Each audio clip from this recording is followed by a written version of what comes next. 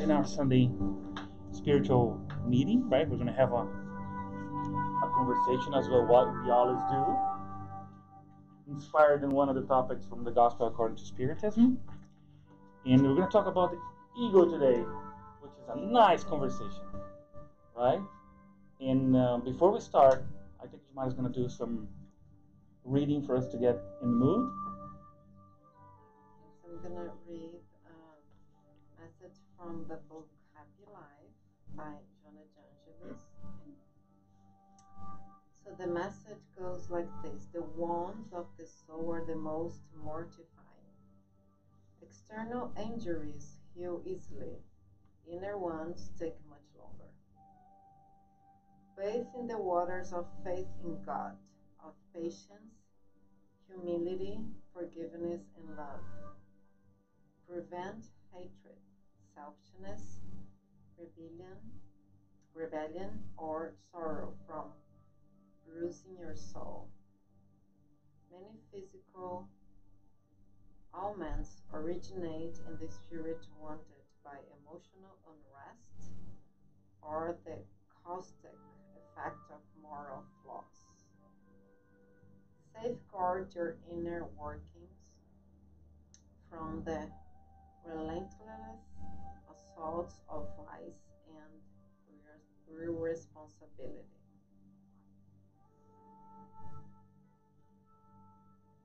Okay, with this message, since we're here for our souls, for the healing of our souls, our emotional, mental, spiritual, and of course, all that will affect our bodies, our physical bodies. But everything starts in our souls, in our spirits. So that's from where we should start. Because the physical is just a reflection of what's going on in our spiritual body. So with that in mind, we are here to receive the healing through good messages, positive feelings and thoughts that we can put in actions, emotions. So that's how we heal our spirits. So with that in mind, we open up our hearts and our minds to connect with our mentors that are here in the name of Jesus, our guide, our spiritual guide, to help us to receive this morning what medicine for the soul we need to heal us as a whole. And with our hearts and minds open, we ask the blessings of Jesus and His permission after all to start our meeting. Thank you. So be it. Thank you, Sobi. Thank you very much, Jemima, to get us started. And as always, so we're going to talk, with an inspiration from the Gospel according to Spiritism. And chapter 10 is kind of where we're based today. And I don't know about you, but I'm very interested. It's something that interests me, psychology. I think we have some people that are specialists in the area here today, but we have evolved a lot in terms of the physical sciences, like physics, chemistry, because our society has been, really blessed with all these technologies that changed everything, right? from the internet to the machines, to the cars, to space shuttles. Hopefully, in a few more years, we're going to have people living in Mars. And, I mean, we have this amazing progress in terms of the physical sciences, right? Um, and we have been capable of doing amazing things. But when it comes to the human understanding, when it comes to understanding the human being, things have been much slower, right? And there's a good reason for that, I think, because the experimentations with humans are much more limited, right? So every time we do, this is a good thing, by the way. I'm not saying anyway against that because we have to be careful every time we experience with humans because we understand the value of the human life today much more than we used in the past, right? In the past, we were not as careful and we treated humans in a way that wouldn't be probably the most appropriate. So, so it's natural that the experimentations with humans are much more limited and regulated. But still, we're part of nature. We have to understand more, and I think the quest of understanding the human being is far from over. We that's what we see, right? So far, we understand that even more than that, humans are transcend the body, which is something that science has not yet put a finger on it. But the signs are all over us. But the good thing is we have to be careful because experimenting with human beings is way more complicated than it is with physical things, right? With atoms. I was joking a few days ago with somebody that we built like those gigantic particle accelerators that put atoms in there and they go to the speed of light and we destroy them. And I was thinking, nobody cares about the atoms. So nobody cares about. So this thought never came to me before. I heard about particle accelerators like a million times, but this week for some reason I was thinking about this subject, and oh my goodness, there's no society protecting atoms, right? Because we don't care. We just did it. But that's amazing because we can see how the energy breaks apart. For science, it's amazing to have a particle accelerator, right? And it costs billions of dollars to do that, and build these huge machines, right? But for a moment, I was thinking, what if the atoms are? Oh my goodness! And for a moment, I felt bad for the atoms to being destroyed.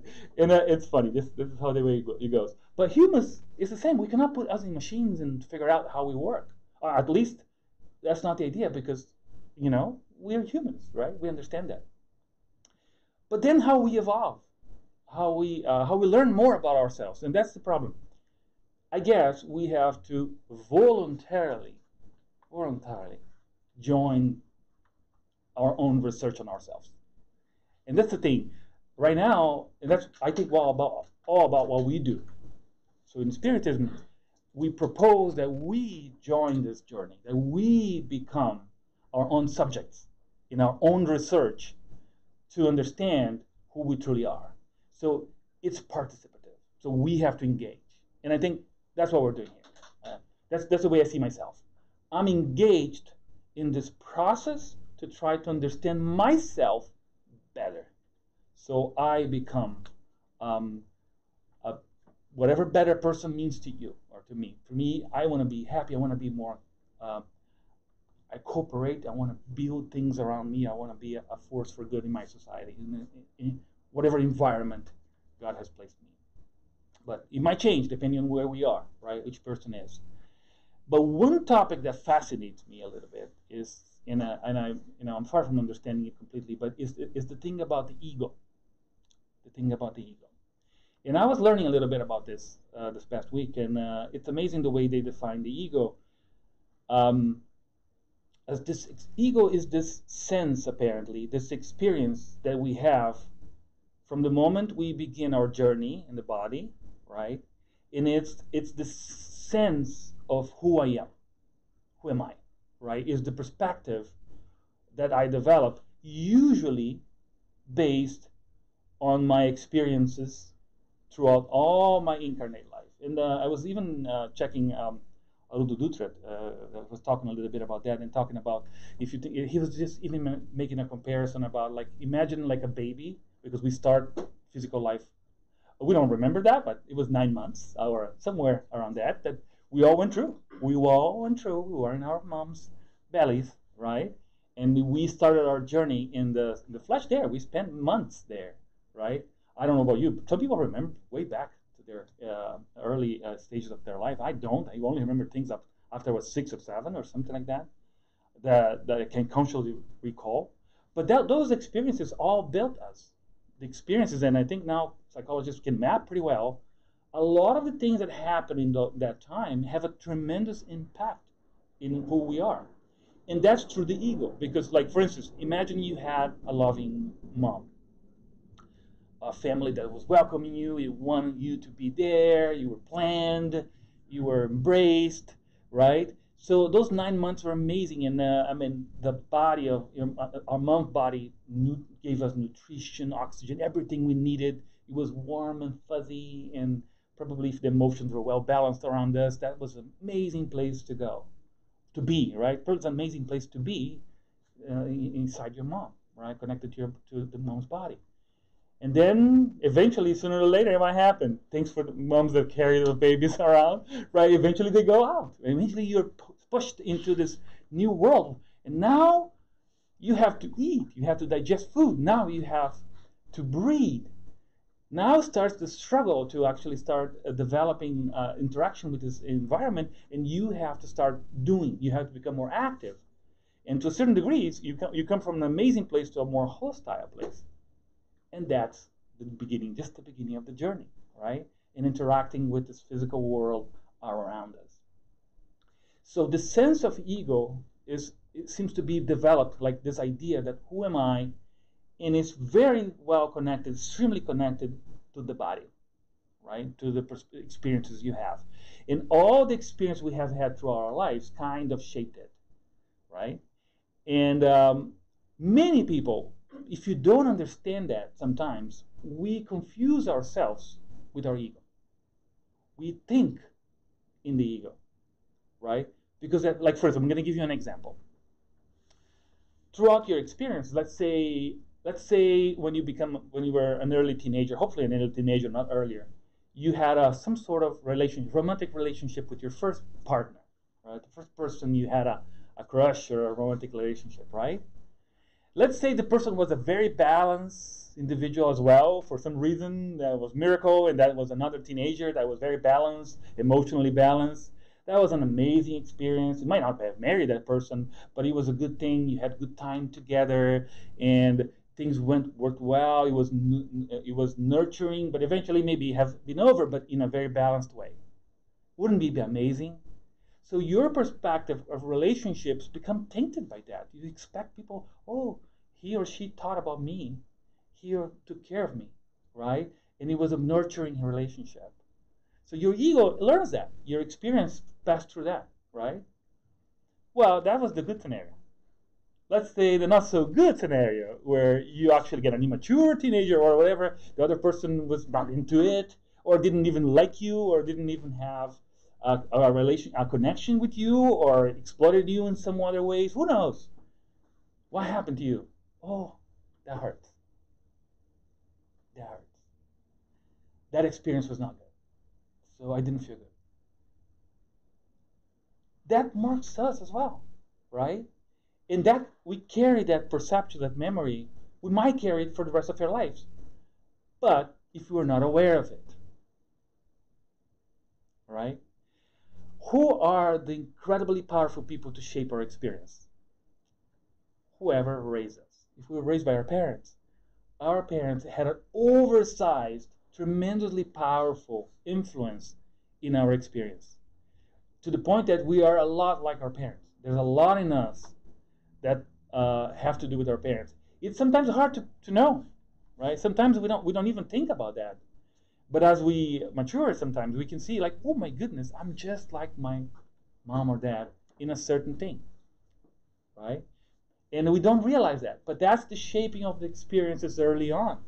And if we were lucky and we got balanced parents and we got, you know, a family that was well organized, stable, it was amazing. But what if we didn't? What if our parents were struggling? Or if our parents were, struggling with all the different challenges of imbalance in emotions, or it's struggling, who knows in what sense of a human being can go through. There we go. We went through that experience as well. But the key thing And I think that's the message. That's one of the key arguments, is that the ego is not, for us, especially from us spiritists, when we think about consciousness as a thing that transcends the body, is the awareness that the ego is not you. The ego is a powerful force in you.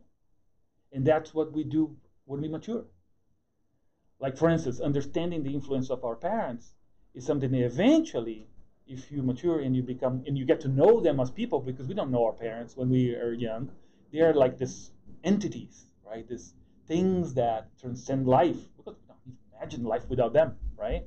So, but then when you mature, when we become older and we become more experienced in life, we see that they're people, just like you and me and like everybody else. They have their challenges, their limitations, their fear, and then we start working on that.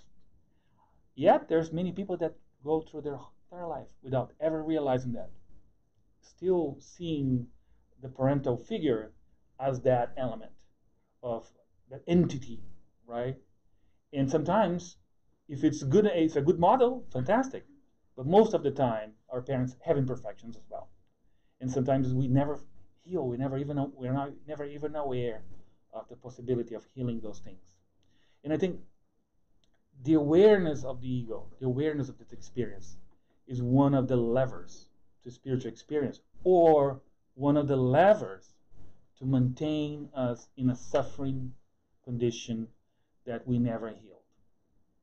Because if some of those experiences that the ego had, right, some of those experiences were negative, were not positive, were destructive in certain ways, unless we understand and equate them and put them in the right place and give the right to people that did that, um, to be the way they were, because that's the way it is, and we detach ourselves from that, we never heal.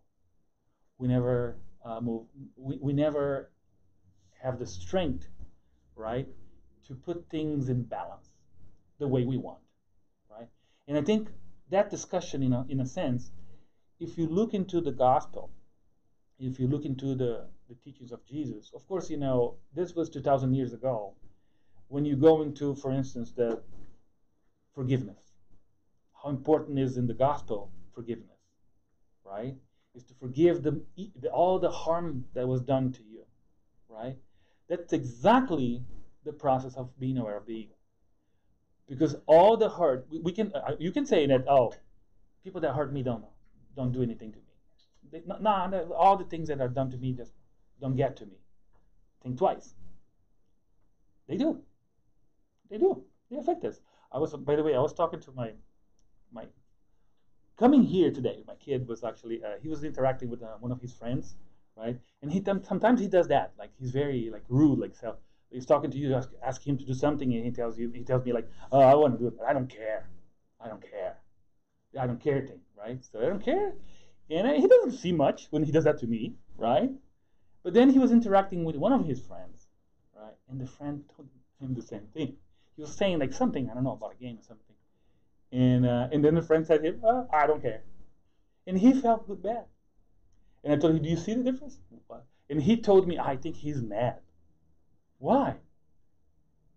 See, the experiences, that's how we grow. That's how we understand. So, of course, for him right now, when he does it, he doesn't feel it. He doesn't think he's being mad when he does it, but when it's done to him. So we all are touched by all the people around us. If you assume you're not, you eventually will be led to that experience. And eventually you will see that we do. We are all interacting with each other, consciously or unconsciously. The secret of the gospel, the secret of happiness, the secret of balance, is being aware of that. Is not being immune. Nobody's immune. And actually, we're not designed to be immune. We are designed to be a social species, to be social beings. Everything about us is designed to interaction, is designed to make us be together. And never been so intense as it is now. There's like 8 billion of us incarnated on Earth right now. You cannot be alone, right? There's going to be somebody nearby, right? So the interaction is needed. But now, more than ever as well, the experiences are so intense They're happening so much, so much, in such a speed, such intensity, that now we're really invited into what we call the spiritual growth, which is this awareness of myself, awareness of where I want to be, awareness of all the emotions that I have inside of me, and working on them. So the gospel, in my, if we would put in terms of modern psychology, right? So we could see that it's spirituality in a way is the ability to be aware of our ego, our perception of self, and work towards a more balanced dealing with whatever happened to us, right? With whatever happened to us. Because sooner or later, we all will have experiences that we don't want to have. No matter how beautiful the family you might have come into, whatever beautiful your life might have been so far, eventually life will give you an experience that will be amazing. Imagine somebody that was born in Ukraine and had a wonderful family, had wonderful friends, wonderful work. Nothing happened to them. This week happened to them right now, right? Just happened. Just a war in your backyard, right? Shaking you out of that. So sooner or later, if we haven't had that experience, we will have it. So taming, I'm going to use the word taming, but I don't know if that's a good way to put it. But let me do it. Forgive me for that. But taming the ego is probably the most important task of spiritual growth we're going to go through. Taming those instinctive, natural, positive reactions that we have that saved us probably the ego before we were aware. Probably like in 10,000, 20,000, 100,000. We'll go back back to our species being in our life. The ego is pretty fundamental. If you learn that some hurts you, don't go there. If that animal bites you, don't go there. Or go, this is an amazing adaptation to the environment you're in. So it saved us. It made us as a species evolve. But now we are transcending. There's another leap of evolution. Now we're evolving into thinking, intelligent beings that not only shape the environment around us, we have the power to transform everything. Earth's ours now, right? We make it whatever we want. We are building worth, and hopefully in a few more years, we're going to be shaping a new planet. We're no longer that animal that needed to survive and needed to go away from the predator or just find food to live, to stay. Now we are in a completely different stage. But many of us still struggle living that stage of survival. But that's where you're not going to find happiness there. You'll find survival. Right? Happiness is in the emotions. Happiness is not in the outside. Is the inside. Is in the dealing with all the elements of my mind. And they talk about the other components of the mind as well, like the deep me, the deep self, and I think there's going to be a lot of, as we understand the eventually when the soul or the spirit, whatever this thing is going to be called by science, is found, there's going to be probably many layers that are going to be there and unpacked, right? But I think the emergency work we have to do right now is the ego. It's like the high priority that we all are dealing right now, and is giving us the most bang for our buck in terms of controlling. Is this right now pack of experiences that came to us and shaped who we are right now. With that in mind, I think that's kind of the message we have for today. So you want to do this in the recording? Yeah, I have a question. Okay. Because you said earlier that for Spiritism, ego is not ourself. Ego is something that transcends ourselves, Mm-hmm. or something like that. Can you clarify that, or talk a little bit more about that? Well, with transcend, I don't know. Well, in the sense, I think what the way I was trying to capture this ego is more like the thing that shaped to the body, to the experience we all have to go through no matter what, right? Is the ego is the sense of self, right? But it is ourself then, our Mm, spiritual self. no, it wouldn't be. So the ego would be a kind of Imagine if you are not aware of spirituality at all, right? Imagine this is not a concept you're entertaining, right?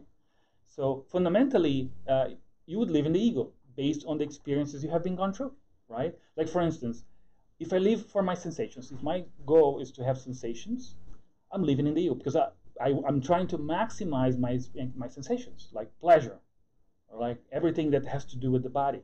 That's sort of where the ego lives, right?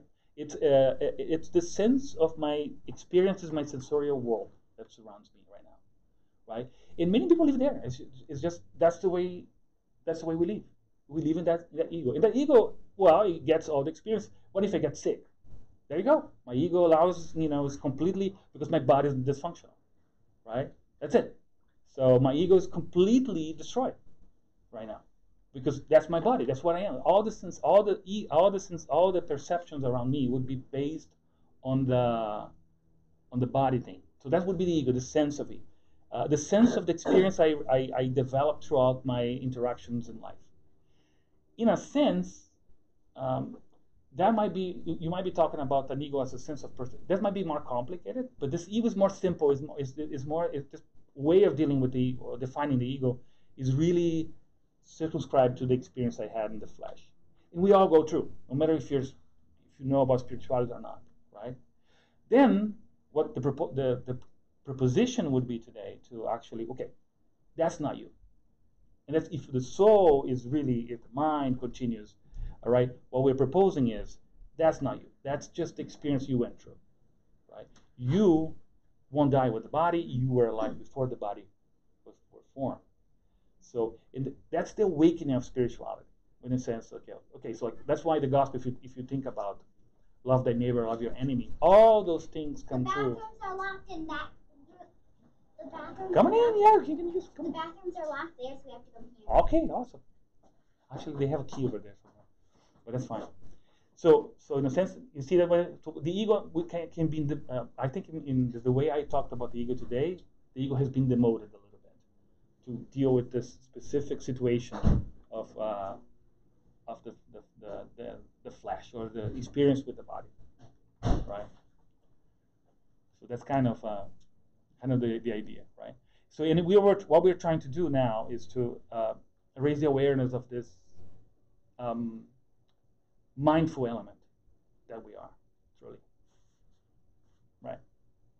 Can I mention something? Sure.